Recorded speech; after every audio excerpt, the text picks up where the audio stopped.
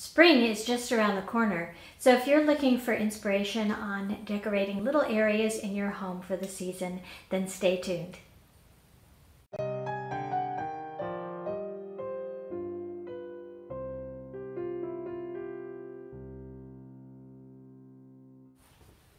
Hi everyone, Pam here from Creative Homescaping. Welcome back to my channel.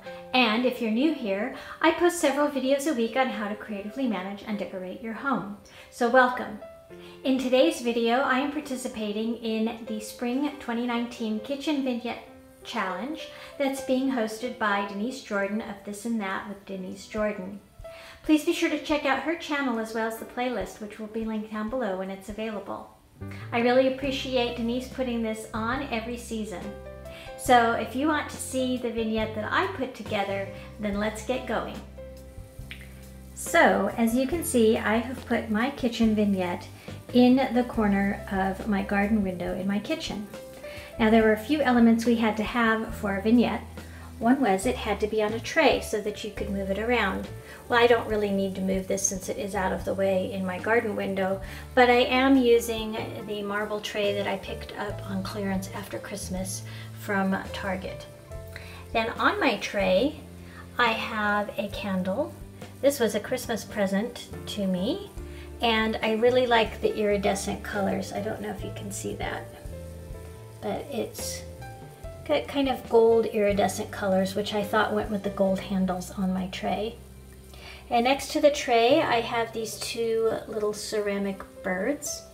I think I got those from Michael's. They used to be in one of my daughter's rooms, but she changed her decor style. So now I am using them for home decor. Behind the little birds is my item that has words on it that we also needed, which was to enjoy the little things. You can't really see it too well because of the lighting, but it is kind of an aqua color with some antiquing glaze over the top. And then it has these wrought iron dragonflies and scroll work as part of the design. And it actually has a hanger on it. You can see the top of it there, which is kind of nestled into the bouquet. But I haven't taken that off in case I want to use it somewhere else some point.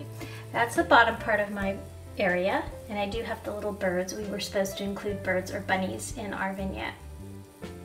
And then the last thing we were supposed to have was some florals, and in another video I showed you how I put this floral bouquet together with these tulips and ferns from Walmart and the Queen Anne's lace from Dollar Tree.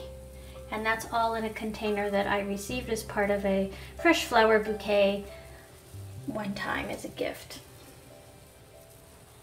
If you haven't seen the bouquet video, I will link that for you down below. But I'm really pleased with how this looks. It looks nice and fresh for spring. And it gives me something really pretty to look at while I'm doing my dishes. Thanks for watching, and a big thank you to Denise for hosting this. Let me know in the comments down below what was your favorite part of my vignette, if indeed you liked it. And if you did like it, please give me a thumbs up. That lets me know that you did like the content that I provided.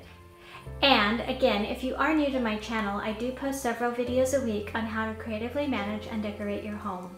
So I hope you'll subscribe by clicking the subscribe button in the description box down below or the icon in the corner of this video. I look forward to seeing all of you next time, and I hope you have a wonderful time decorating your home for spring. Take care, everyone. Bye-bye.